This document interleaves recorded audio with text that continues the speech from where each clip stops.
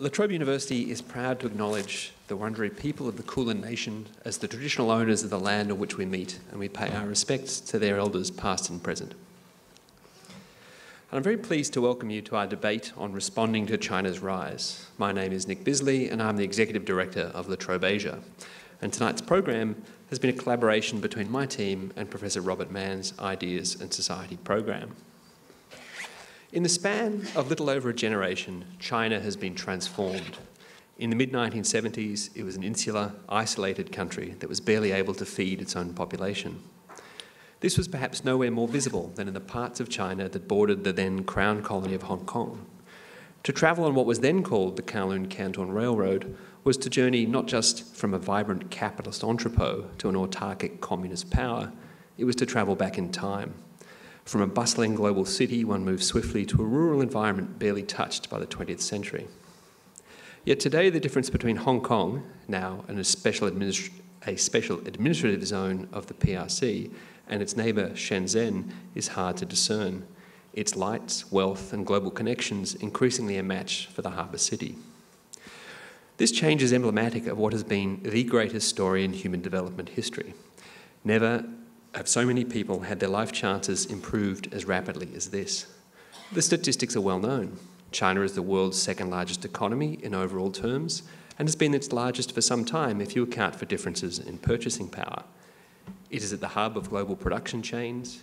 It's the world's largest producer of cement and steel, and it sits on the world's largest foreign reserves, has the world's second largest number of billionaires, an irony given its one-party authoritarian political system has an ostensibly communist purpose. And of course, it has the world's second largest defence budget. When one sets this alongside its demographic, geographic and civilisational legacies, the implications are quite staggering. So how should we respond to this epochal development? Will China's return as one of the world's most important powers conform to the timeless rhythm of world politics, which, for some, entails the endless rise and fall of great powers, punctuated by rivalry and conflict? Or does the fact that China is bound to the US and its many allies and partners through complex webs of trade and investment mean that this time things will be different? Have we finally learnt the lesson that rivalry and war are fundamentally counterproductive ways of conducting human affairs? China is a country unlike any other. Its re-emergence has already had a gravitational effect on the global economy and world politics. But it is wrong to take that metaphor too literally. How countries respond to China's rise will determine the kind of world in which we will live. The purpose of this evening's discussion is to debate these issues, and we are very fortunate to have three of the world's preeminent experts on this question lead our discussion. I'll briefly introduce them and then explain our structure. Sitting to my right, Hugh White is Professor of Strategic Studies at the Australian National University, where he was previously the Director of the Strategic and Defence Studies Centre, which this year celebrates its 50th anniversary. Many of you will also be aware that Hugh is the author of the influential, and for some controversial, China Choice, Why the US Should Share Power, published by Black Ink.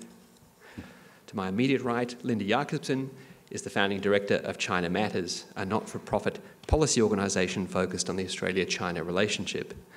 Linda is also a visiting professor at the United States Studies Centre at the University of Sydney and is a member of the La Trobe Asia Advisory Board. Linda is also the author, along with Bates Gill, of China Matters, Getting It Right for Australia, which is a book to be published in the new year, one of the first of the new La Trobe University Press publications. Robert Mann was to be our third speaker. However, due to ill health, he's unable to join the panel this evening. But we're extremely grateful that John Fitzgerald has been able to step in. John is Trobe and Florence Williams Chair of Social Investment and Philanthropy at Swinburne University, and he's also currently the President of the Australian Academy of the Humanities. And John has previously held positions at the Ford Foundation in China and, of course, at La Trobe University. So, the discussion will be organised as follows. Hugh and then Linda will each speak for 20 minutes. John will then speak for about 10 to 12 minutes, and then I will open things up for questions, discussion, comment and debate. Hugh, the floor is yours. Well, thanks very much, Nick. Great pleasure to be here. Thank you all for coming. It's a great pleasure to share the platform with Linda and John, both of whom I should make clear at the outset know a lot more about China than I do. And And I'd also like to register my thanks to Rob Mann for helping to make this happen, and sorry he can't be with us here tonight, and also to thank the La Trobe team for putting this together. It's a pleasure to work with professionals on the organisational side. So the rise of China, it's a very big story. As Nick has said, it's probably the biggest story in the world today. It's one of the biggest stories in international history. And it's got a lot of implications for Australia, including a lot of domestic implications. The sort of names State Grid and Sam Dastyari will remind you of some of those domestic issues, and they're very interesting questions, but I'm not going to talk about them tonight. I'm going to focus instead on the broader questions about how China's rise affects Australia's international environment and how Australia should respond to that. That is, I'm going to look at how China's role in the region is changing as China increasingly challenges what the Australian government in its last Defence White Paper called, on 56 separate occasions, the rules-based global order. And without getting all scholarly on you here, by rules-based order, I mean something pretty simple. That is a set of rules, expectations, assumptions about the way countries interact with one another, which sort of define the rules of the road. It's what makes Asia today. The fact that we have a stable and strong order in Asia today is what makes Asia today different from Asia in the 1930s or the 1940s or the 1950s or the 1960s. So, although it's a bit intangible, it's very real and it's very important. And to cut a long story short, I think it's pretty clear that China today is challenging the present order in Asia. It wants to either ignore the rules or change them, or a bit of both. So how does Australia respond to this? And we've seen this challenge, of course, most obviously, I guess, in the South China Sea, but I think that's, in a sense, just the tip of the iceberg or a symptom of a deeper phenomenon. So Australia's approach to this hitherto has been, as Chinese interlocutors often say, clear and consistent. There is a robust bipartisan view on both sides of Australian politics about how we should respond to China's challenge to the regional order, and that is to resist it. To resist China's challenge, to refuse to accommodate. And to do this by relying on the United States to orchestrate and lead a diplomatic campaign to persuade China to back off, to persuade China that it shouldn't challenge the rules-based order, it should accept that order, and with it, because this is what the phrase rules-based order really means in this context, with it accept American strategic leadership, American primacy in Asia. And Australia's policy is not just limited to hoping the United States will lead a diplomatic campaign, it also has a military element. Australian governments have, in a way, up to a point, shown themselves willing to contemplate the use, or at least threatening the use, of force to compel China if it fails to back off. That's what, I think that is the only natural interpretation of some elements of the government's diplomacy over the South China Sea issue in recent months has been. And it's also quite clearly the import of the 2016 White Paper, and to some extent the two White Papers that preceded it, Defence White Papers, I mean, in 2009 and 2013, where those documents clearly foreshadowed that Australia would expand its military and particularly its maritime capabilities, especially submarines and major surface combatants, in order to provide us with the wherewithal to support the United States in resisting China's challenge to the regional order if that should be necessary. So, and this is again a bipartisan point, seems to me, across both sides of politics. And so we're not just talking about a diplomatic campaign, we're talking about a diplomatic campaign supported by at least the suggestions of the threat of force. Now, I think at the heart of that bipartisan approach is an assumption that this is going to be easy. That is an assumption that China will indeed back off, and back off soon. And in particular, that it'll back off before we have to apply too much pressure, and before we have to decide how much it costs us to apply that pressure, and therefore before we have to make any hard choices about how hard we're prepared to push. That's why Australian political leaders on both sides of politics continually say we don't have to choose between America and China. We don't have to choose, they say, they think, because they assume that China will back off and accept US primacy as a foundation for the Asian order without us having to do anything too hard.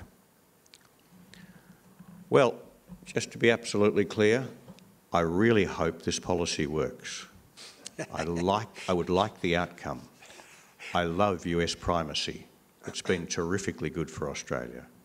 I love the rules-based order in Asia which it's supported. It's given us the 40 best years in Asia's long history.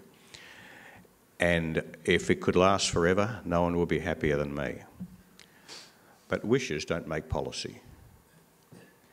The question is, will it work? And if it works, at what cost? What kind of choices will we have to have made? Now, I think the most striking thing about Australian policy towards China today is that nobody seriously asks that question. So I'm going to ask it tonight, and I'm going to give you an answer. And there are 5 elements to the answer. Whether it's true or false, whether China will back off before we have to push too hard, depends on 5 things. The first is, of course, China's power and resolve. How serious is it about challenging the regional order, and how hard can it push? Big subject. I'm going to be quick here. Let's start with China's power. China is the world's 2nd biggest economy today, or biggest on one measure, as Nick said. And it's continuing to grow for an economy of that size astonishingly fast. It's slowing, of course, but it's not failing. It will, in all probability, 95% probability, overtake the United States to become the biggest economy in the world and keep growing faster than the United States after that. And that makes a big difference, because wealth is power. If you doubt that, ask yourself, which was the most powerful country in the world in the 19th century, and which was the richest? Britain, in case you don't know your history. Which was the most powerful country in the world in the 20th century, and which was the richest? America. So there's a fairly strong correlation, just straight off the pin, between wealth and power. If China is, as I think it's very likely to be, the world's wealthiest country in the 21st century, it's very likely to be the most powerful.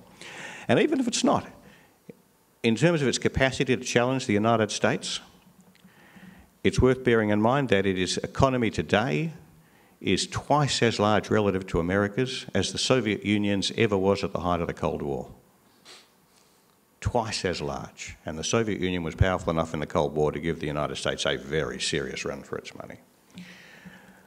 Militarily, China is not the equal of the United States in aggregate military capability, but it doesn't need to be. It has the capacity, it already has the capacity to raise the costs to the United States, or the United States' own military operations in the Western Pacific, far higher than they've ever been before. High enough to change America's strategic calculations. And its economic scale, which makes it the most important source of economic opportunities for every country in Asia, gives it immense diplomatic weight. You better believe that. If you don't think that economic power translates into diplomatic weight, you should drop into the cabinet room someday and listen to how they talk about it. So it's got a lot of power, and it's got a lot of resolve. China has accepted American leadership in the decades after 1972. But as my son used to say to me when he was younger, that was then, this is now. Things have changed. China is no longer a desperately poor country. It approaches the questions of its future status with a very deep sense of a remarkable history, a very deep sense of what it regards, rightly or wrongly, but that doesn't matter. What matters is what they think, as a century or two of bitter humiliation, mostly at the hands of white guys like us, with a very strong sense of achievement of the last few decades and with cautious optimism about its future. I think it would be remarkable for us to expect China not to be extremely serious about building what Xi Jinping calls a new model of great power relations. If it's not, it is unlike any rising power in history. No rising power in history has ever refrained from trying to expand substantially its leadership role in the strategic system in which it works, except post-war Japan. And I don't think it's going to follow that example. So I would say we would be very unwise not to expect that China is as willing or more willing to change the regional order as we in the United States, are to preserve it. We should not doubt the depth of China's resolve. US power and resolve, also a complex question. This is a second issue. How serious is America about preserving the rules-based order? Well, the United States is not in decline, at least in any absolute sense. Its economy is doing pretty well, actually. But relatively, it is. As China's economy grows, as other elements of Chinese power grow, the position of unchallengeable primacy which America appeared to have achieved at the end of the Cold War has been very significantly eroded. So America remains a very strong country, an immensely strong country, but it's not as strong as they thought it is, and it's not as strong as we in Australia have thought it is. And it is in denial about this. No American political leader has ever stood up and told Americans that their country is no longer going to have the world's strongest economy, for example. And militarily, it's not as omnipotent as many Americans and many of the rest of us assumed. It still has extraordinary military power, but it can't cheaply win against major regional adversaries in their own regions, against Russia in the Ukraine, or against China in the East China Sea or the South China Sea. And it too has to be extremely careful of the economic costs of confrontation. As for resolve, well, let's wait till next Wednesday, our time, to see what that is. I mean, this is a big subject, but let me put it briefly. The United States, at the end of the Cold War, coalesced around a vision of America's leadership role, which was that it could lead the world at low cost because it had such a vast reservoir of power of its own. It was so strongly superior to everybody else in every measure of national power, and that nobody else would seriously try and oppose it. Everyone else would sign on to the American vision. It was only a decade ago that George W. Bush said words to the effect of, "There is only one universally valid model for a successful economy in the 21st century, and it's America's." That was heroic. In fact, if you look at what's happened to that vision of the US role, and I might say, just to be clear, I regret this. I would like a world in which the United States was a leading power, because for all their teeny faults, I'd rather have them in charge than anybody else. But the fact is, it hasn't worked out that way.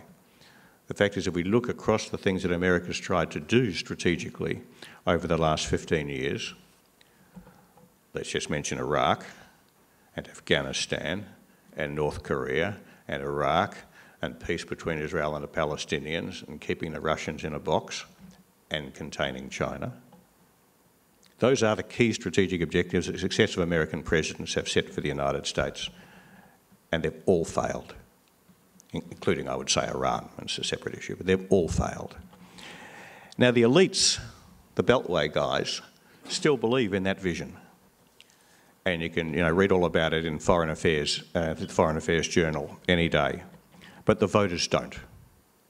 Just as the voters no longer buy what the elites tell them about the American economy, they no longer buy what the elites tell them about America's role in the world. And that's why they might vote for Bernie. That's why they nearly voted for Bernie Sanders in the primaries. That's why they might vote for Trump, or one of the reasons they might vote for Trump on next Tuesday. And it's also reflected in Obama himself, who as president has been a more notable dissident from the orthodoxy of US foreign policy than any president in a very long time. And that's why the pivot to Asia, which has been Obama's signature strategic policy, has itself been so timid. Obama too hopes that China will back off, but hopes it'll back off without having to be pushed too hard, because he and the people around him are very unsure of America's willingness to push back any harder. And you can see that showing up in the atmospherics around the South China Sea issue in the last few months, but also in the successive administrations' refusal actually to acknowledge that China is really a strategic rival, where it's perfectly obvious that it is. That's the second factor. The third factor are what other countries think. So there's China's power and resolve, there's America's China and resolve, but what about the rest of us? Well, the model that Australian governments and oppositions have supported so vigorously presupposes that as China's power grows, all the countries in Asia cling closer and closer to the United States because they get scareder and scareder of China, and that strengthens America's position and makes it easier for the United States to lead that coalition to push back against China. And the trick about that is that it's half true. That is, people in Asia, elsewhere in Asia, are worried about China's growing power. They don't want to live under China's shadow. But they don't want to sign up for a harsh escalating rivalry between the US and China. And most people in Asia, I believe, are much less confident than we are that China is going to back off. And there are some interesting, spectacular recent examples. President Duterte of the Philippines perhaps being the most spectacular. Prime Minister Najib of Malaysia, who I think is in Beijing as we speak. But also, if you want, so to speak, a more sober take on this, read the speech that Singapore's Prime Minister Lee Hsien Loong gave in the Australian Parliament last month. His comments about the relations with China were extremely measured. This is not a guy who's signing up his country to support the United States and pushing China back into a box. Far from it. And of course the other example is Australia, because notwithstanding the policy I've described, Australia is very cautious about how hard we push back against China. We're very reluctant to find ourselves endangering our relationship with China in order to preserve the rules-based global order, despite the policy that I've articulated. So yes, other countries are worried, but they're not worried enough to provide the United States with the supports it needs to make the policy that Australia is committing itself to a very sure bet of success. So fourth point, what are the costs and risks of this approach? What happens if it doesn't work? And in particular, what are the risks of confrontation? One of the differences between my analysis of this issue and most others is that I take more seriously the risk of war. And a lot of people find that odd, because they think, surely, people aren't that dumb. I mean, how could this possibly come to war? Why would that be in anyone's interest? Well, it wouldn't be, just for the record. But that doesn't mean it doesn't happen. Anyone who's very confident that escalating rivalry between the US and China over who is the leader of the Asian order will not result in war must be very confident that one side or the other is going to back off. And the question you've got to ask yourself is, who are you expecting to back off? Is it America that's going to back down, or China? Either of them could, of course. But if neither of them does, then that's how wars start. That's what happened in 1914. And if we think, as the Australian government apparently does, that we're willing to fight, that's why we're building the submarines, isn't it? Then why should we assume that the Chinese aren't, if their resolve is just as strong as ours? And just to be clear, if a war does start, it's not going to be short, and we're not going to win it. I don't just mean we Australia, we the United States won't lose it. It will be very inconclusive, and it could easily escalate. So I think there's a real, that we have, when we think about this thing, the fourth factor we need to bear in mind is that there's a real risk of war, not a certainty by any means, but a real risk, and a risk we have to take very seriously. And the fifth point, of course, then, is, well, how bad would it be if China does change the order? how bad would it be if we do accommodate China and give it some space? Well, a very important part of the answer to that is we don't know. We don't really know what China wants. We don't know what they want now, and we don't know what they'd want if they found themselves with more power. So it's risky. It's very risky. And we'd have to sacrifice some things we value. We'd have to sacrifice some of the things we call values in order to accommodate China rather than resisting it.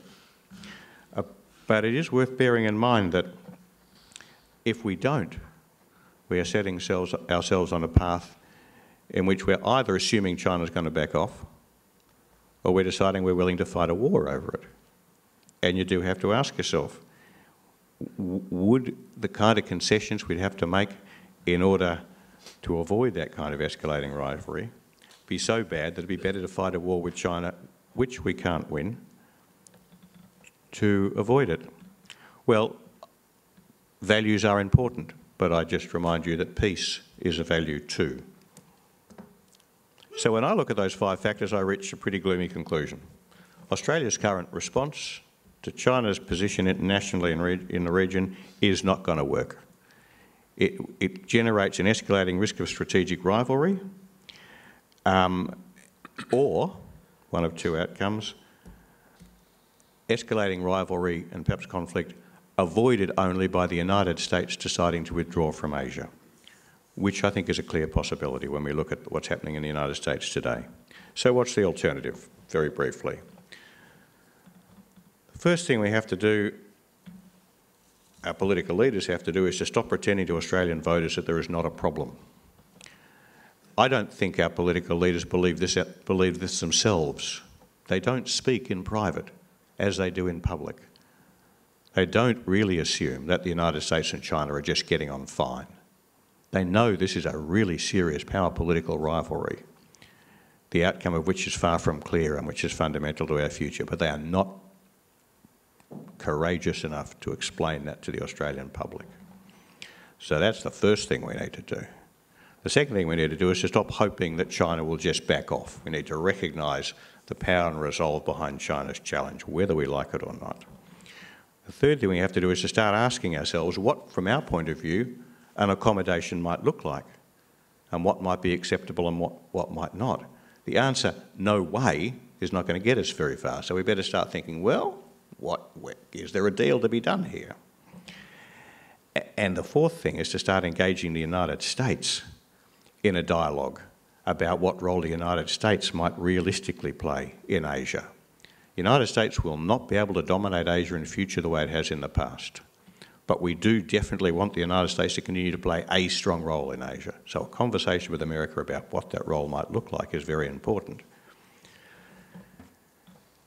And fifthly, to start building our own model of a regional order in which China does play a much bigger role and America plays a smaller role, but still works as well as possible for Australia's future.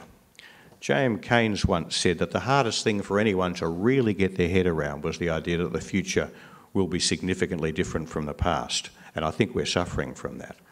We've lived with US primacy for so long, and we've loved it so deeply, we find it impossible to imagine it's not going to be with us forever. And I think that's a big mistake. And this does change the nature of our foreign policy. Lucky countries don't really need a foreign policy because the world works well for them to keep them safe and prosperous. Unlucky countries have to work really hard to shape the international environment to support their security and prosperity. Australia has not always been a lucky country in this respect. At times in our history, we've worked really hard to shape our international environment, and by and large have done pretty well, which explains why we're a secure and prosperous country today. But we're not doing well this time. And when we see a country fail to acknowledge the scale of the challenges it faces and fail to address the choices it has to make about how to engage it, you see a country going through the steps which cause successful countries to falter and fail. Countries do falter and fail. It could happen to us if we don't get this right. Thank you.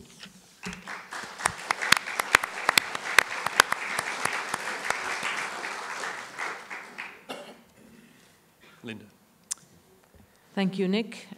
Thank you all for coming. Good evening. I do want to especially thank La Trobe Asia's both Nick and Diane Hetheridge. It's always a delight to work with them. A few years ago, Hugh White and I found ourselves on a joint panel together, here in Australia, also abroad.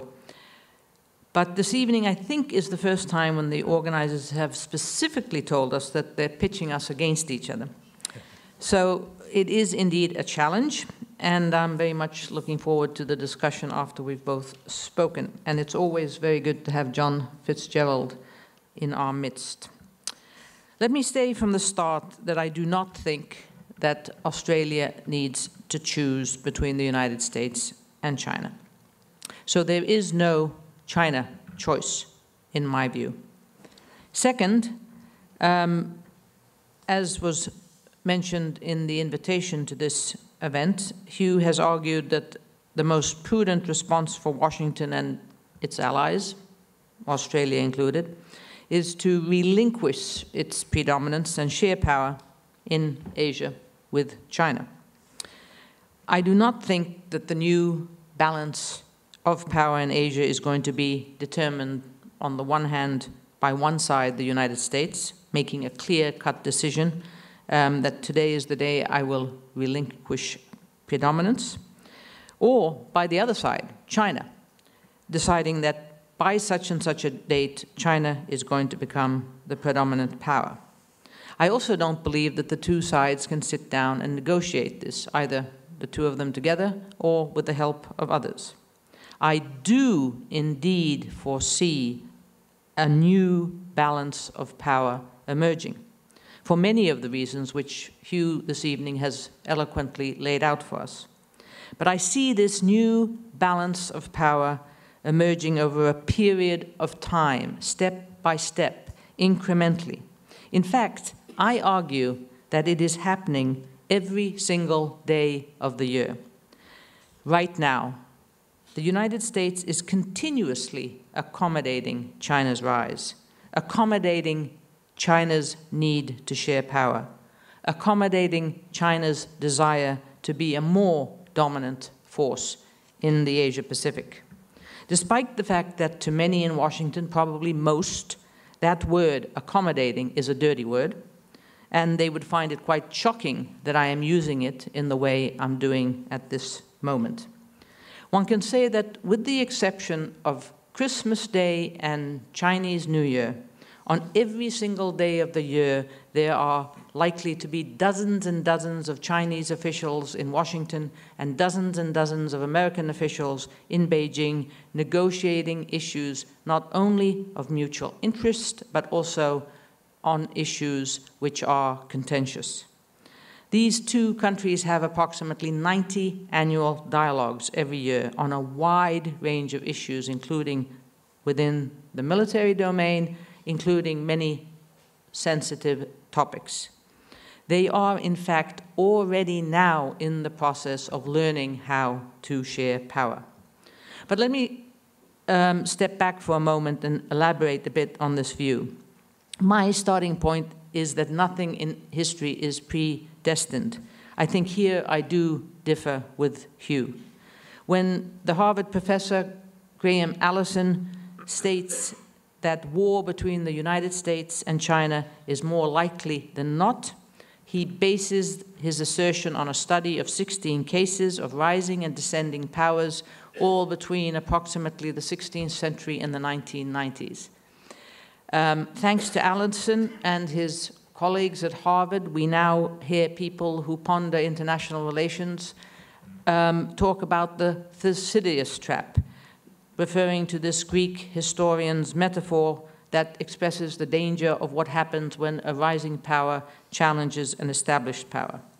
And Allison is very clear in his conclusion. He writes, however unimaginable conflict seems, however catastrophic the potential consequences for all actors, however deep the cultural empathy among the leaders, even blood relatives, and however economically interdependent states may be, none of these factors is sufficient to prevent war, not in 1914 and not today. Of course, we know that Alison is alluding to the outbreak of the First World War, when, despite the affection that the Kaiser of Germany had, not only for Great Britain, but also for his nephew, the English king, war did break out. So Alison, of course, is not alone. Several analysts, Hugh among them, have argued that a vibrant economic relationship is not going to save the China-US relationship. However, I argue that the robust, multi-layered, multifaceted interdependency between China and the United States today is simply not comparable to anything between England and Germany in the 1900s. First of all, the entire Asia-Pacific is interdependent in a manner unprecedented in history. Secondly, US-China relations today have reached a level of stability and maturity which ties the knots, and knots in the plural, between the two countries even tighter than before. A high degree of maturity in the political relationship, coupled with this strong economic interdependence and vibrant people-to-people ties, are, in my view, key stabilizing factors, ones that can be expected to mitigate a possible derailing of the relationship. This situation will remain intact as long as astute leaders on both sides of the Pacific pursue their own country's strategic interests based on pragmatism. And as Hugh himself mentioned, peace is indeed one value. In other words, I do think leadership matters. I realize that we're on the cusp of the US elections. I realize that the next US president could be Donald Trump, and I think we'll wait until the discussion period to talk about the prospect of a Trump presidency and the discussion that we're having today on the region. But back to my main argument. The United States and China have a mature political relationship. Now, what does that mean?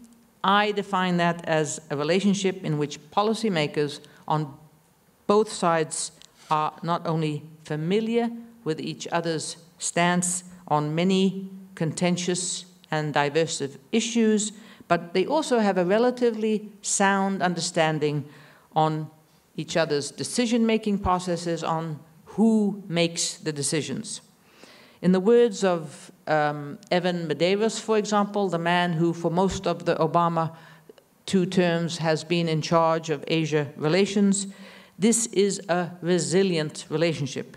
And I think this resilience is very important to avoid a breakdown of communication when a crisis erupts.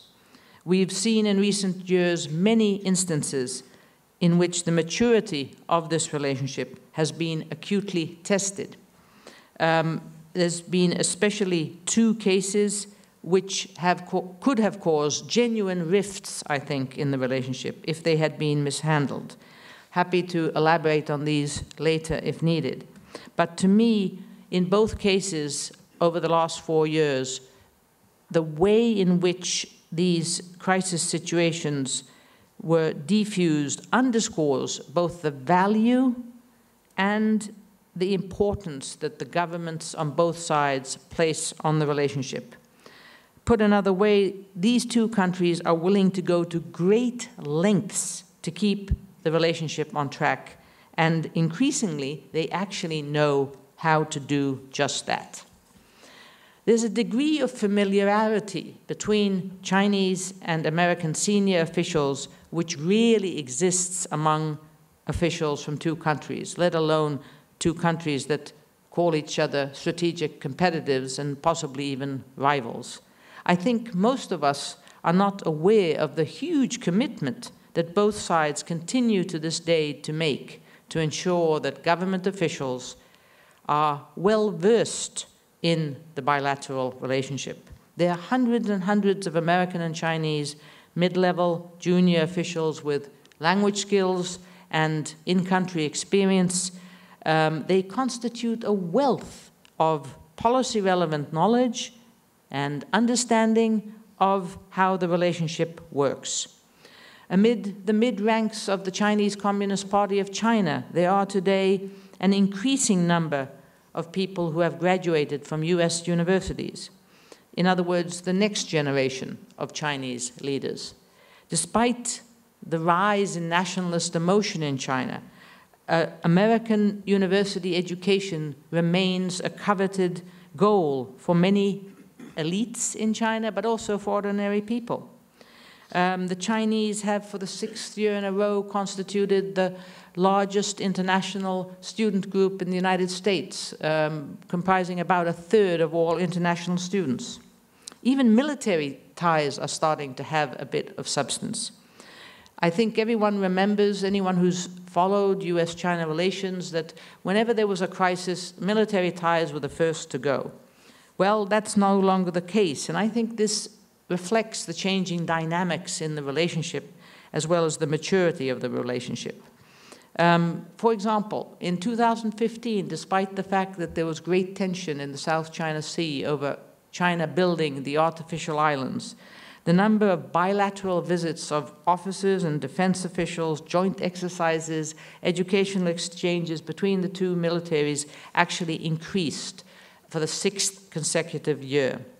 A couple of years ago, the Chinese and American militaries signed memorandums of understanding which were hailed as landmark agreements about mutual notification mechanisms on major military activities. And they also agreed on a code of safe conduct on naval and air military encounters. All of these new mechanisms are intended to help both sides deal with a situation when misunderstandings and misjudgments could lead to unintended consequences. And finally, trade and investment between the two countries is so phenomenal that no one could have imagined the state of affairs in 1972 when they formed diplomatic relations. I'm not going to go into detail. Everyone is aware of them. One can say that the two countries are intertwined economically and financially. Finally, then, to the global stage, Hugh did allude to this. These two powers need each other more than ever before because they have to together reduce the threat of extremist Islam, climate change they need to deal with, proliferation of weapons, Iran, Sudan, North Korea, and international piracy, just to mention a few of the many daunting global challenges. Now, I said in the beginning that leadership matters. For China and the United States to avoid conflict, leaders do, on both sides of the Pacific, have to remain intensely and constantly committed to crafting policies that will maintain stable ties. I think they need to be, as I say, forever vigilant about guiding public and elite attitudes in a way that will keep in check the inevitable obsessions and insecurity inherent in this relationship, which feeds into the domestic political scenes in both countries. I think domestic pressures and the urge to push back is indeed going to be formidable. For example, in China, the elites and the public alike are absorbed with the notion that the United States is out to get us. In other words, the United States wants to hold China down. The United States wants to stop China from taking its place as the leader of the regional order. And in the United States, among elites, but also among the public, there are similarly harmful notions how to maintain a stable relationship when it is dominated by suspicions that China is going to push the United States out of the Western Pacific and establish its own sphere of influence in the region. In both cases, I do admit these anxieties are not unfounded. The United States would indeed prefer to be the world's sole superpower. And as Hugh already mentioned, most countries in the region, Australia included, would prefer that to continue to be the case. China, in turn, does not want the United States Navy on its doorstep. It is intent to never again be vulnerable. It is intent to never again suffer from a century of humiliation. China views control of its near seas as absolutely, fundamentally, strategically important, and China will, I think, achieve this goal step by step in the quite near future. There's not much short of war that the United States can do about it, as China has decided it needs to secure this kind of buffer zone for itself in the maritime domain. The years to come, probably the decades to come, are going to be incredibly testing. To quote Hillary Clinton, we are in uncharted waters. Just because I do not see an inevitable clash between the United States and China, it does not mean that I don't think that we're going to witness extremely tense times. China will continue, I think, to coerce smaller neighbors when it doesn't get what it wants. The United States and others in the region, including Australia, will continue to push back against these coercive measures. I agree with Hugh that so far the pushback has been quite gingerly and will probably continue to be.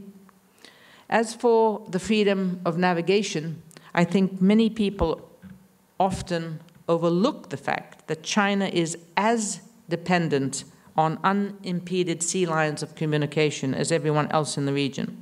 They are utterly dependent on foreign trade. Now, I acknowledge the risk of an accident or an incident at sea or in the air spiraling out of control and leading to what is called unintended consequences, even possibly a military clash. But at the same time, I would like to remind everyone that the United States is not going to allow the tensions in the South China Sea to completely hijack this pivotal relationship it has with China. We already know that this year, in 2 bilateral meetings, the US and Chinese presidents tacitly, not explicitly, but tacitly agreed that they are not going to let these tensions over disputed waters in the South China Sea to get out of hand. In other words, there's already been a kind of a quiet understanding that let's agree to disagree. American and Chinese leaders, indeed Australian leaders too, need to prepare their citizens to learn to assess the new power balances in a new manner. In public, they need to openly describe the daunting challenges that accompany the emergence of a new superpower in the regional power structure. We are going to have to find ways to accommodate the rise of China. I agree with Hugh White that the Australian political establishment hasn't even started to, in public, prepare Australians for the years ahead. This is an ongoing transformation. The United States, China, every single nation in the region will have to continuously cope with this fluidity.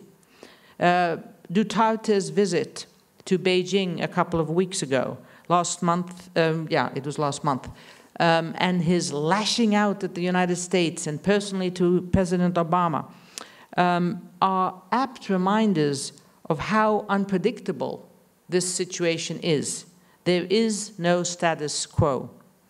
I think in both nations, leaders must acknowledge constraints on their own perceptions of exceptionalism, both in Washington, D.C. and in Beijing. They need to rethink their obsession about the centrality of primacy, because only by sharing power can peace, can stability be maintained. I think leaders in both Beijing and Washington would do well if they would heed the words of veteran US-China observer David Lampton, who last year wrote that the words accommodation and compromise should not be dirty words. In conclusion, let me just say a couple of words about Australia. I think Australia needs to put a lot more effort into understanding the nuances of US-China dynamics. Australia needs to understand better the rationale of Chinese strategic thinkers and Chinese policymakers, two different groups, I note. Australia's alliance with the United States too often narrows the options for an independent Australian foreign policy. I would like to remind everyone about words uttered 40 years ago by Richard Woolcott, one of Australia's long-standing DFAT secretaries, among many other things. Australia must maintain an independent foreign policy within the framework of the alliance, he wrote 40 years ago. China's rise has really created completely new and unfamiliar pressures for the entire Australian foreign policy establishment. This demands from them a much more nuanced, forward-looking approach to balance the restraints imposed by the alliance relationship, as well as Australia's need to develop a much more deep and constructive relationship with China. And lastly, I think Australia, both the government and the people of Australia, need to do away with this very simplistic mindset that sees China only in economic terms and the United States only in security terms. This means avoiding this trap of black and white choices of exclusively partnering with the United States or exclusively partnering with China. Australian leaders do need to regularly emphasize to the public that both countries are critically important to both security and prosperity in this country. So I end with those words. There is no choice. Thank you.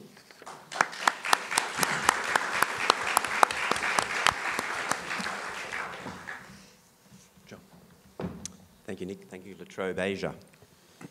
Great to see La Trobe still at it. And of course, there's a new China Centre at La Trobe University, and I'd draw your attention to the work that it's doing. A wonderful new centre. I'd very much love to have heard Robert Mann present on this panel, and I wish him well.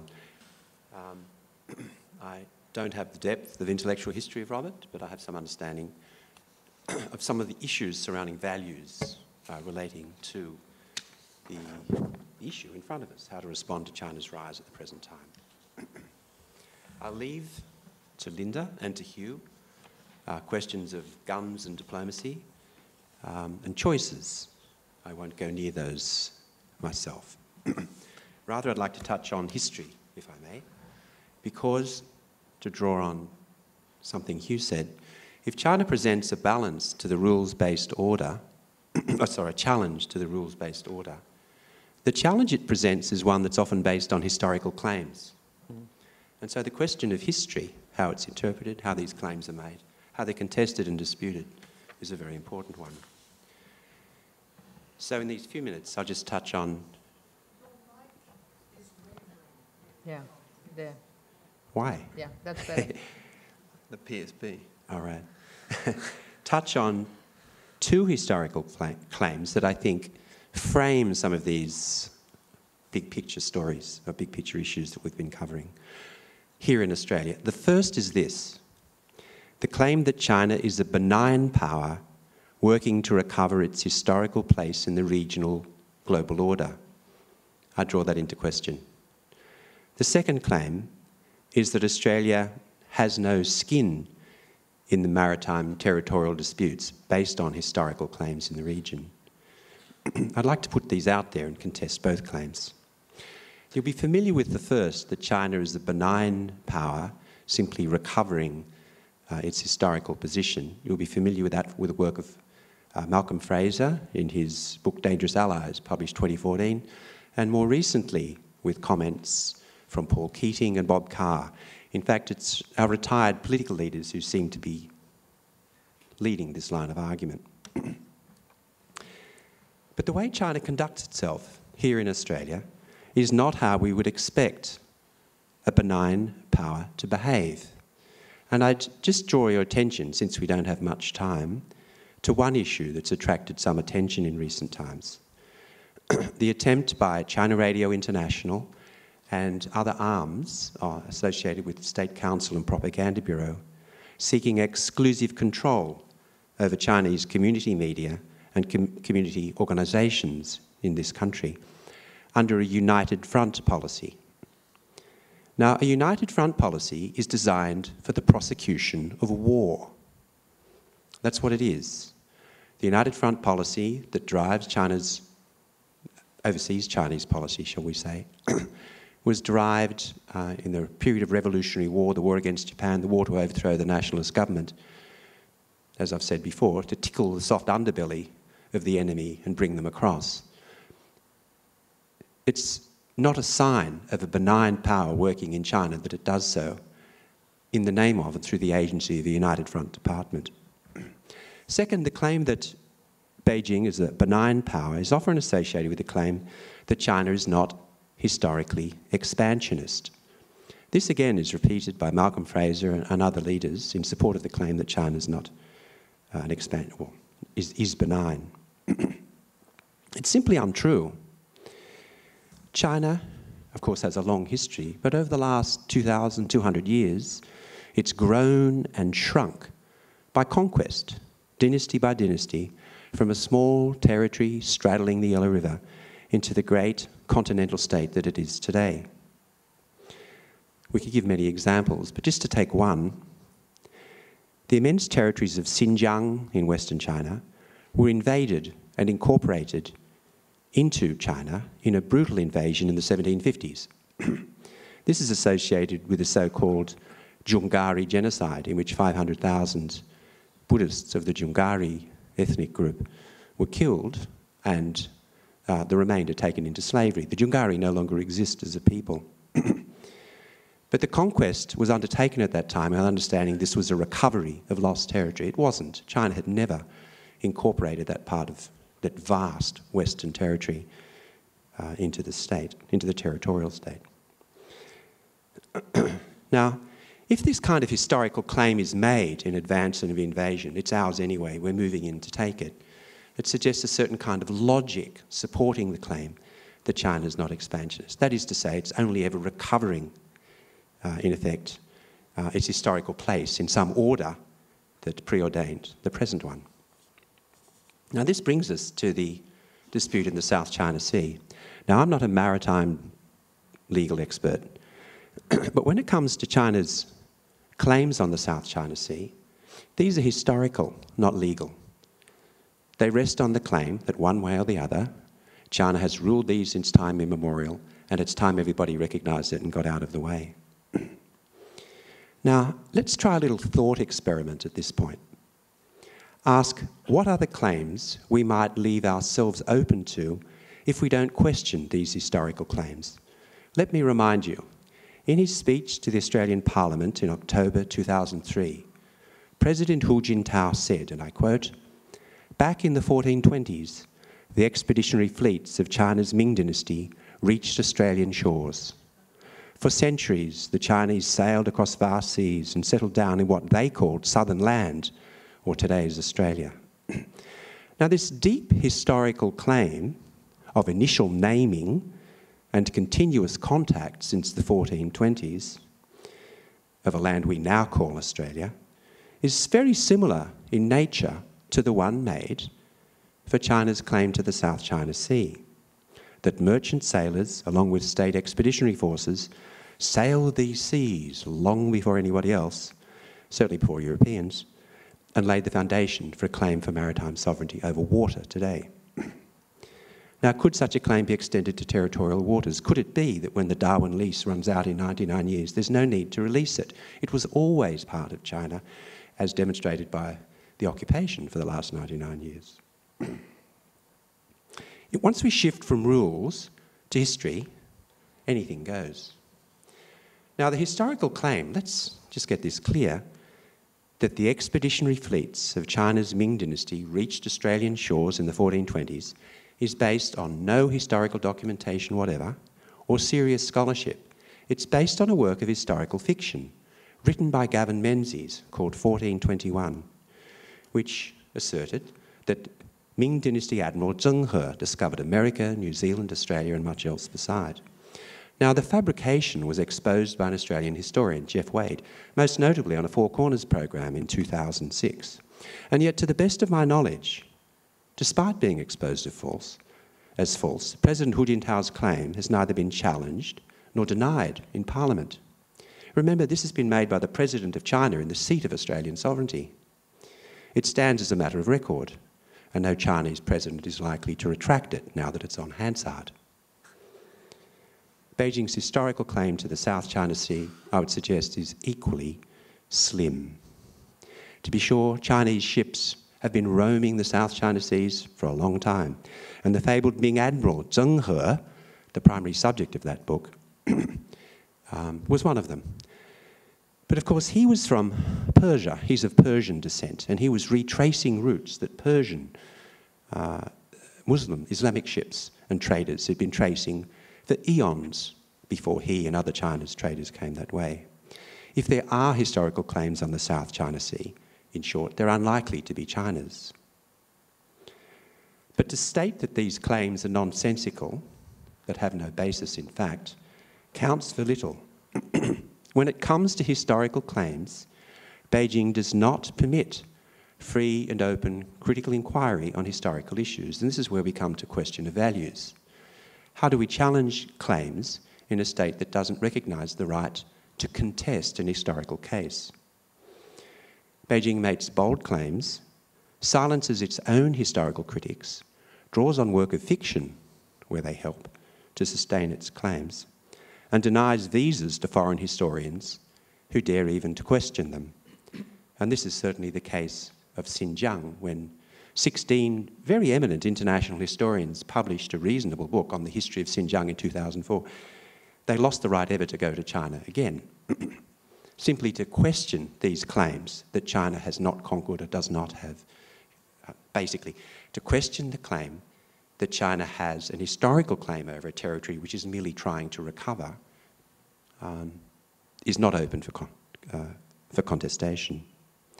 So I'd suggest there's actually little about China, little that's benign about China as a rising power, and Australia does have a stake in the game, in the territorial dispute, given the claims that have been made, shall we say, over Australian territories. I too am deeply concerned about the possibility of war. I'm equally concerned, perhaps less so, about the cost of accommodation. But I think we need to be aware of what that cost is. We are dealing with a country which is not likely to resile, which is most unlikely to pull back, and which doesn't adhere, shall we say, to the rules of the game, whether it comes to the rules-based order or to the way in which historical claims are normally made and contested. Thank you.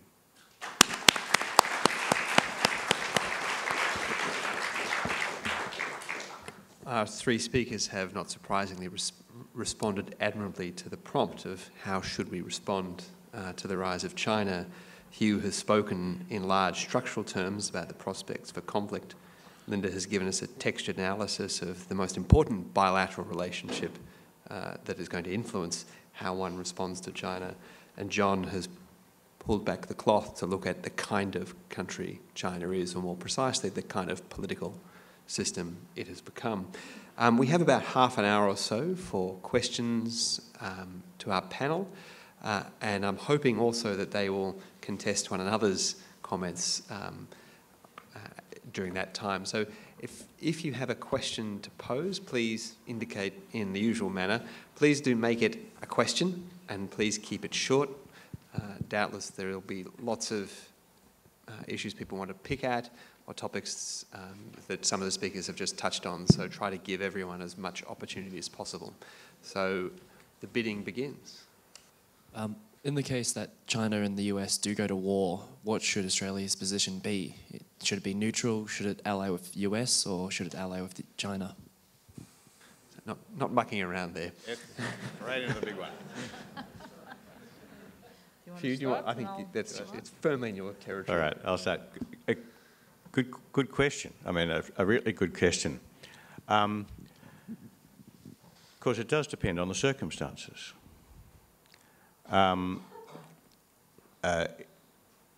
It also depends on what you think the outcome would be. So let me unpack those separately. Let's take the extreme case. If China were to invade Japan, in other words, a really gross violation of the most fundamental principles of the international order, then someone like I would say that the arguments were very strong for Australia to support the United States if the United States went to war to support Japan. But if the cause of the war was that China had decided, to take an example not entirely at random, to build a military base on Scarborough Shoals, a couple of hundred nautical miles off Manila, which it sort of kind of threatened to do, and which the United States has kind of threatened to fight back if they do, then I would be much more cautious, because it doesn't seem to me that that is, although it's a violation of important parts of, or parts of the international order, it's not a violation as gross and flagrant as an invasion of another sovereign state. So that's the first thing I'd have on the table. The second thing I'd have on the table is who's going to win, because it's with the risk of sounding cynical, going to war for the right reasons is one thing, but being on the losing side is quite another. And a very important part of my analysis of that, which I touched on in my earlier remarks, is that I think the chances of a conflict between the US and China being resolved quickly in America's favour are very low. It's not that I think the Americans lose in any sort of very straightforward way, they just don't win.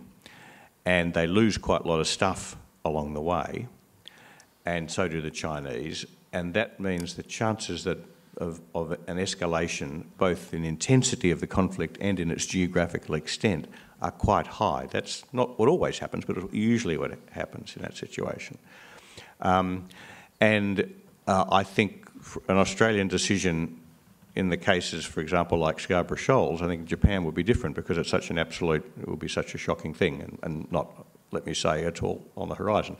But on an issue like, something in the South China Sea, one of the reasons why I think Australia should be extremely cautious, I don't think this war is going to end well.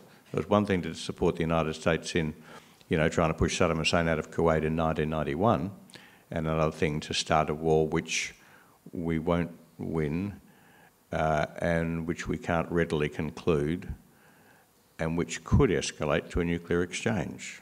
Possible. So, complex question. Second question, what would we in fact do? It's not quite the question you asked, but it's also an interesting question. And here, men and women of goodwill will differ, but I'm going to put my bet on the table, and you'll all remember this if I get it wrong. I am very confident that no Australian government would in fact be willing to go to war against China to support the United States on any issue other than an absolutely first-order case of state-on-state aggression. We would not go to war with China in support of the United States for any issue in the South China Sea, or for that matter, the East China Sea. I'll just put that on the table for fun. Linda. Well, I'd just like to add a little bit of spice to that there wasn't enough. question. Australia is the alliance partner of the United States. Australia is obligated to fight alongside the United States. So there isn't a choice when you ask would they, choose the United States or China. As far as military alliances are concerned, Australia made its choice several decades ago. I agree with Hugh's assessment that it would depend on the circumstances. Just to throw in that extra bit of spice, Hugh gave us an example, this flagrant case of Japan being attacked, or something with the rocks in the South China Sea. But what about Taiwan? I like to say that we forget Taiwan at our peril. Taiwan remains Taiwan's unresolved political future remains the most important contentious issue between the United States and China. I agree with that. We've had lovely 8 years of lulling us into thinking that these two, mainland China, Taiwan, are so intertwined economically, also people to people, by the way, that the problem has gone away. It hasn't gone away. The political future of Taiwan is unresolved. There, I think Canberra would be very hard-pressed, because though they are committed, obviously, as alliance partners, and they would, I'm sure, facilitate intelligence and logistical support to the United States in such a situation, it would be a very touch-and-go situation how much they would commit to actually taking part in the conflict. It would depend entirely on how it was started. It could be the Taiwanese themselves would start the conflict. Now, does Australia want to get involved? We don't know. It's a very, very complex situation if it's a question of Taiwan, because it's not such a clear-cut example as the ones that Hugh mentioned. Little product placement. In 2014, we published a small report on if there was a conflict in the East China Sea, whether ANZUS would be invoked. So you can download that on our website to find out. Authored by Brendan Taylor and Nick Bisley. I used the passive voice in the front here. And if you just show, I can start lining planes up like Heathrow. So. Thank you. My question's to Professor White. My name's Patrick O'Connor. I write with the World Socialist website. I believe you referred in your contribution to a difference between what's being said in public on these issues and what's being said in private by politicians and also by the foreign policy and military elite. Can you elaborate on what is being said behind closed doors, specifically on the question of the likelihood of a war between the US and China and the use of nuclear weapons? It's a complex question, of course, because, everybody has different views. The contrast I was trying to draw is between the very high level of complacency in Australian official statements. That is, Australia doesn't have to choose between America and China because the US and China are going to get on just fine. And what strikes me, and I don't want to misrepresent the quality of my data here, I'm really talking about a collective impression from a very wide range of conversations with a very wide range of people, but a pretty steady set of conversations over many years, is that I believe that in actual fact Australian political leaders are much more conscious of the seriousness of the strategic rivalry between the US and China than they have ever expressed publicly. Just to be clear, I don't say that they agree with me. They're not as gloomy about that trajectory as I am, but they are more gloomy than their public statements generally suggest. And I would add, it's not only the Australian government which has this sort of dissonance between what they say in private and what they say in public, and America has never, Obama has made Asia policy the centrepiece of his foreign policy and has never given a single speech about it within the United States to explain what it is that the US is trying to achieve. He's given 2 big speeches on China, both in Australia. Tells you something. Right, I had one in the back and then one there, and then I'll start the list. To Hugh White, where does the matter of nuclear deterrence and the rhetoric which backs up nuclear deterrence fit into the equation of the South China Sea and preventing either aggression or a conflict breaking out there in the future? That's a really good question. Big question.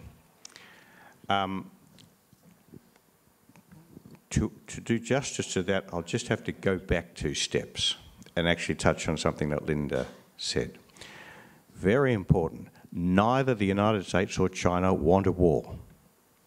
They both want to achieve their objectives without a war, and they both believe they can because they think the other's going to back off. This is a very common situation in history. So America wants to remain the dominant power in Asia and expects the Chinese will back off and allow it to do so. China wants to become the dominant power in Asia and expects the United States will back off. And that's how it can be rational for them each to adopt what are highly incompatible policies while still maintaining, actually, as Linda says, a very complex, interactive, conversational relationship. They both expect to get on fine because they just think the other guy's going to give way. Now that situation can persist through a diplomatic confrontation and right into a conflict. So when one talks to Americans about the scenario of a US-China conflict starting over something insignificant, well, relatively insignificant, like Scarborough Shoals, say, then there's a very strong tendency to believe that China would not, in fact, risk a military confrontation. That the Chinese would, if push came to shove, if the Chinese became really convinced the United States was going to use force to, for example, stop China developing Scarborough Shoals, that the Chinese would back off because they, Americans believe, the Chinese know they couldn't win against the United States. I don't, in fact, think that is the Chinese view. And if I'm right and the Chinese are not sure that they'd lose, and indeed if the Chinese believe that the United States would back off, then both would step forward not just from their contrasting diplomatic positions, but into an actual conventional conflict. And now I get to the answer to your question. The scary thing is that mutual expectation that the other will back down will carry up through an escalating conventional conflict and up to the nuclear threshold. And one of the reasons why that's a real danger is that nobody knows where the nuclear threshold is. This is one of the big differences between the situation in Asia today and the situation in Europe, for example, during the Cold War. The Cold War in Europe was bloody dangerous, and don't let anyone tell you it wasn't, but it had one thing going for it, and that is that everybody knew what the threshold was. It was very low. You didn't have to do much in Europe in the Cold War to start a nuclear war, but it was very clear what it was you had to do. If you started up your T-72 and drove it through Checkpoint Charlie, you were going to start a nuclear war. So very small, but very clear. It was geographically defined by a line down the middle of Europe to the nearest metre. But nobody knows what the equivalent line in East Asia is today.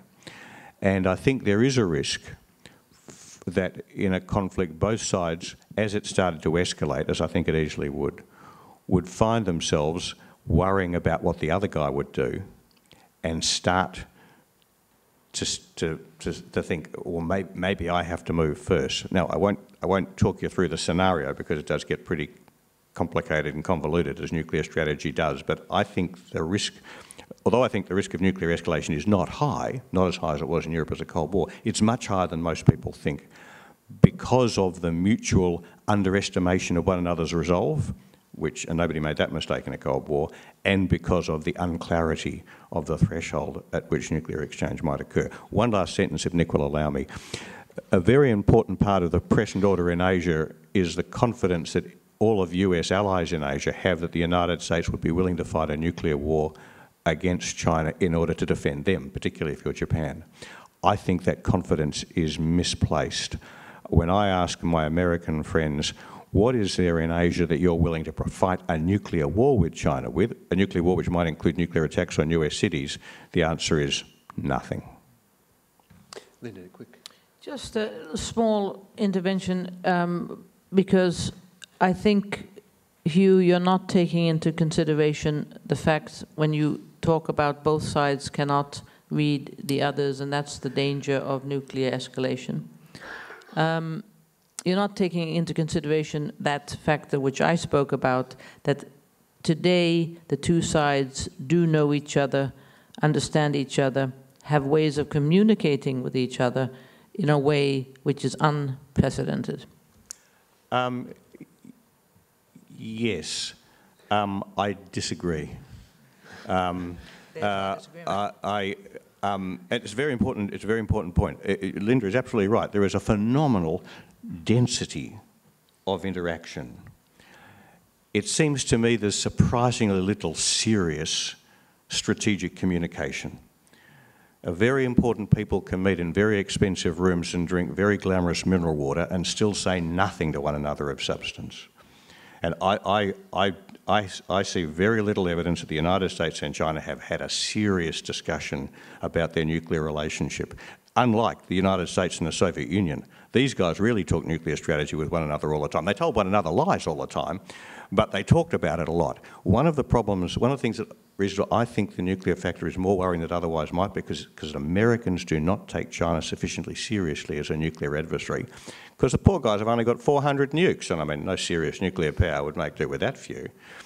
I think there's so that's what, I don't think that dialogue has really got to grips with things. And the more I talk to American nuclear strategists about that, of course I've never had a serious conversation with a Chinese nuclear strategist about this, but the more I talk to American nuclear strategists about this, the more convinced of that I am. Okay. Yeah. Yeah. How relevant is military and economic primacy if it doesn't go with ideational primacy? And the question is, does China have enough ideational primacy to challenge the United States position, do you think? Or has it got any at all? Let's start with Linda. Can it offer a model to the world like the United States has done for the past 50 years? That's a really important question. This question of ideational soft power is what we're talking about, the ability to appeal. Well, from a Western point of view, there's a lot about China which is not appealing. John Fitzgerald has alluded to some of that in his remarks today.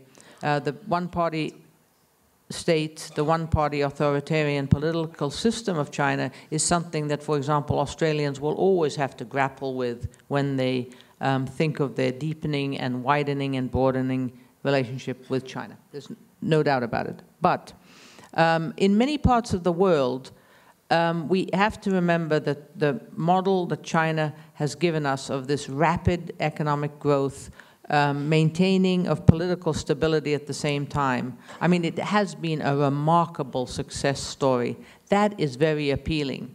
So I always remind myself when we think from our point of view that the lack of the rule of law, gross social injustices, the political system that we don't agree with, that is not appealing. That does not give us soft power.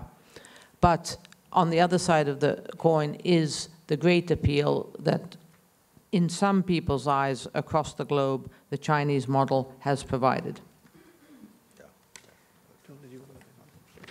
Just briefly, I think China's soft power appeal in Africa and some parts of Latin America is very high. And it's not just to do with the China model. It's to do with the historical narrative of a country that had been subject to colonial oppression, thrown off that yoke and risen up. And the idea that the West, particularly Europe, has an appalling colonial history in Africa cannot be denied. And China has an alternative narrative to build on that, an historical one, which has merit. In the front here. The question is about domestic policies. As all the foreign policies are formed by cabinet, so how could teaching Australian population about China will help Australia to respond to China rise? I think that's for you, Lynn. Yeah. Can you repeat that just one more time? Yeah. As all the foreign policies are mostly formed by cabinet, so how could teaching Australian population through political leaders will help Australia to respond China rise?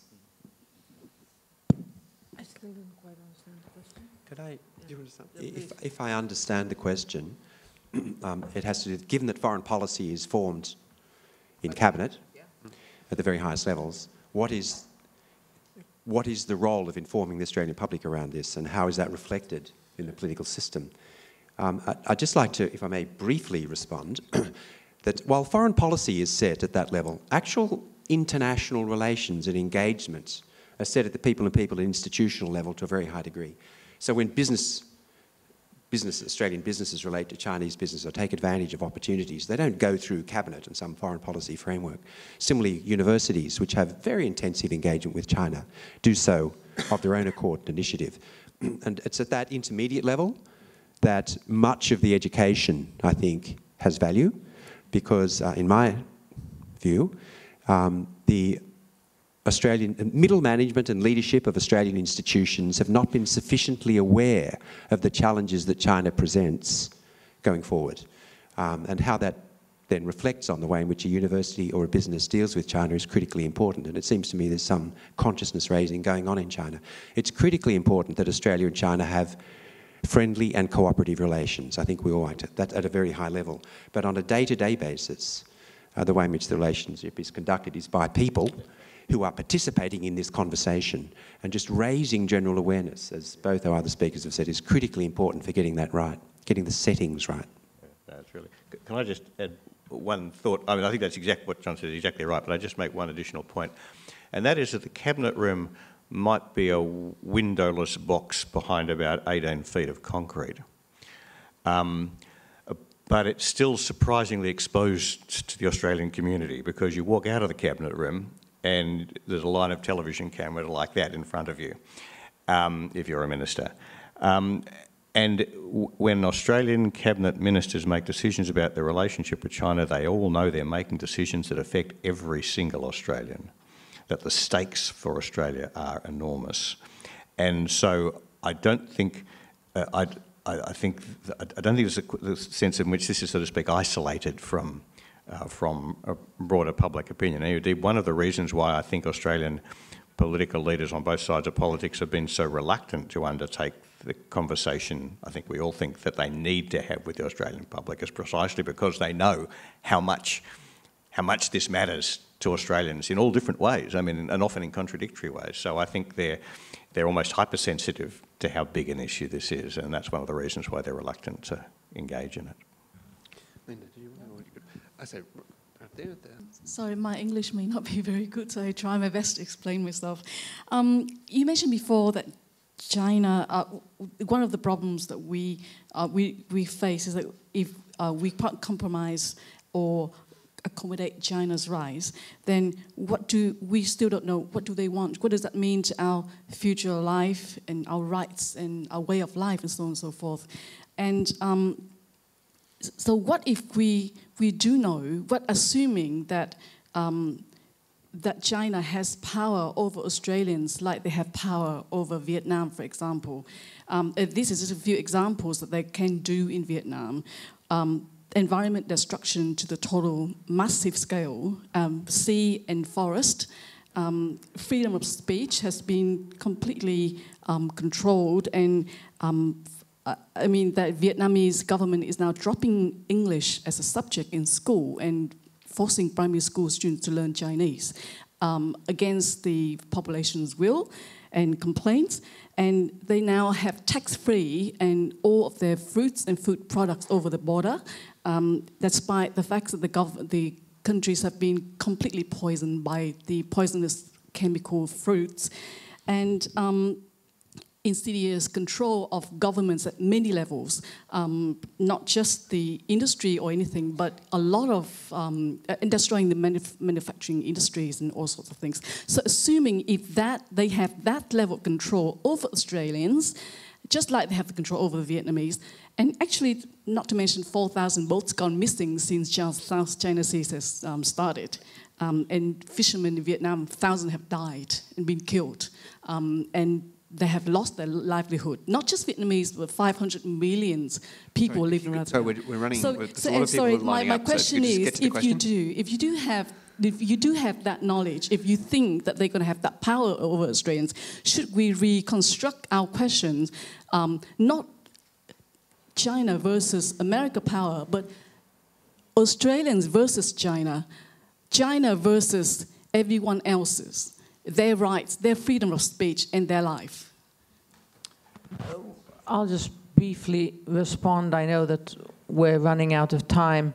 Well, first of all, the question of how China will use its power is the biggest unknown in this entire discussion. That is the most profound question we are all facing. We do not know how in the future China will use its power. That's first one. And then secondly, I would say that some of the descriptions that you alluded to, which pertain to Chinese and China-Vietnam relations, aren't really applicable to Australia's relationship with China. There are numerous instances that you referred to that I think the Australian public and government would simply not accept. There are many reasons for that. Number one, Australia and China aren't neighbors. For historical reasons, there is a certain dimension to the Chinese-Vietnamese relationship that doesn't exist between Australia and China, and so on and so forth. But the question of how China is going to use its power is really the biggest uncertainty of our times. Okay, one more. I think we've got time for one last one here. I'm afraid I realise there's many of you who would like to ask questions, but we're going to get booted out of here very swiftly. So, no worries. No one's actually mentioned the Donald yet, so I thought I'd ask the question. Given that his willingness to break with US foreign policy orthodoxy, well, at least rhetorically, where would Australia go should America in the future decide, possibly quite rapidly, to withdraw from Asia, engagement with Asia? Thinking the very, very thinkable, an America under Trump and what it means. Firstly, one always has to remember that a US presidential candidate says many things about China, about the region, which then doesn't materialize. Of course, you can all now accuse me of wishful thinking, but at least history tells us that they say many things that don't then pertain in reality. The biggest question here is that Trump has said that he will basically unravel the basic structures of United States security in the Asia-Pacific by putting pressure on both the Japan alliance and the South Korean alliance. This would have far-reaching consequences, not only for this region, but globally as well. Whether he would actually take those steps is unsure. It would certainly lead to a situation where both Japan and South Korea would want to arm themselves, probably want to also go nuclear.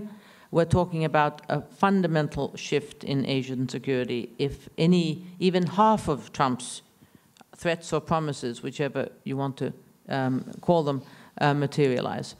And obviously, his policies will also have a big effect on Australia. The first effect it'll have is that TPP, I think, will go, and Australia has been a big supporter of TPP.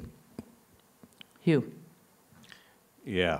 I'm going to say something a bit counterintuitive.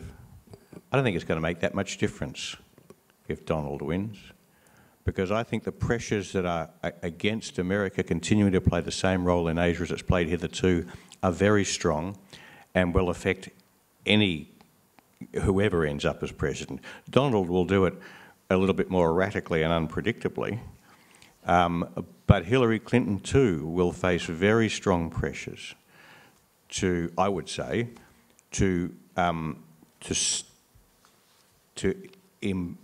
commit less of America's wealth and blood and treasure and so on, energy, to supporting security in Asia than it has hitherto. America today faces in Asia a challenge more formidable than any challenge it's ever faced in Asia before, because China's a much stronger rival than it has before. America has never had the debate with itself as to whether its interests in Asia, not the paragraphs that they put in every speech, but its actual interests in Asia, are sufficiently important to warrant that kind of commitment. And of course, it's not just America's choice. What really matters is not just what America chooses to do, but what its allies choose as well. And if you're Japan or South Korea, you have to ask yourself a very serious question. Do we really believe any longer that the United States is going to do what it needs to do to defend us, to keep us safe from China?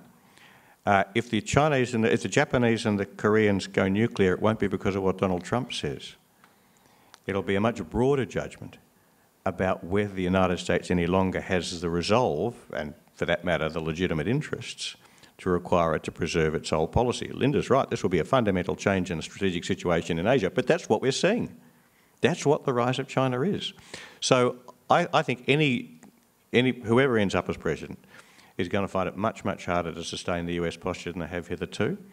And that's why I think at the moment we face two very bad outcomes. One of them is the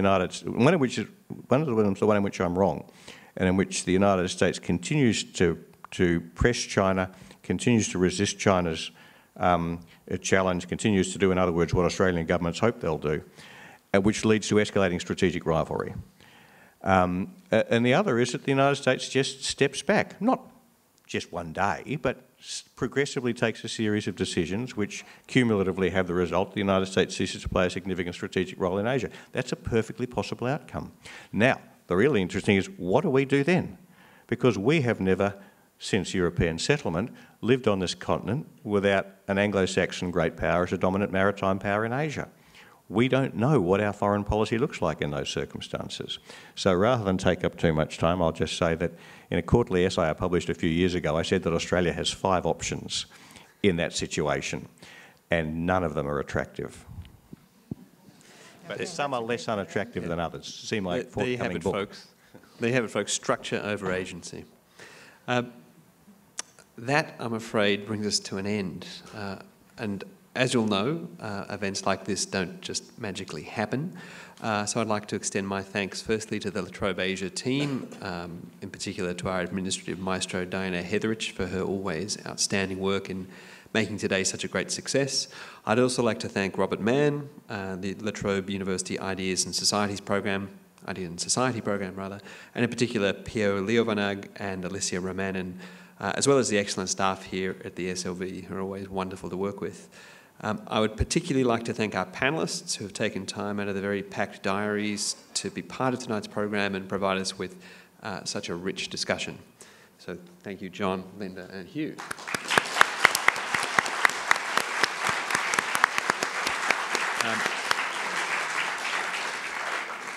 Finally, it remains to thank you, the audience, for being here on what is an unusually, in fact surprisingly beautiful spring evening. Thanks for coming.